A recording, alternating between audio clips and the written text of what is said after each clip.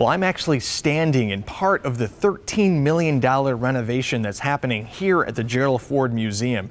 Let's find out what they're doing to make this museum extra special. We basically took it to the bare walls, down to the cement floor. It will be a whole new museum experience when it is finished. And now we're going to have interactives where people can dig deeper. And the openness and the spaciousness will make it a much more pleasurable experience for the visitor. Just to show you how big this project is.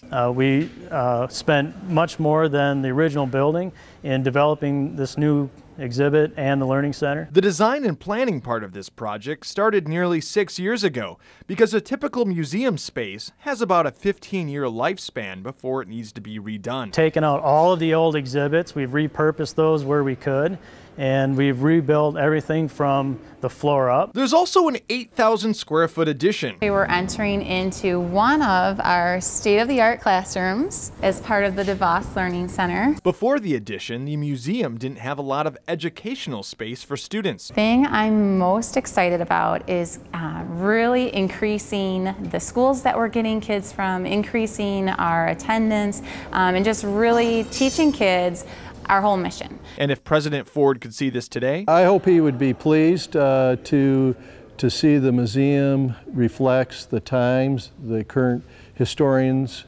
and all the stories that have came out since his post-presidency. The newly renovated museum will officially open June 7. On June 6th, there'll be a big gala celebration like there was back in 1981.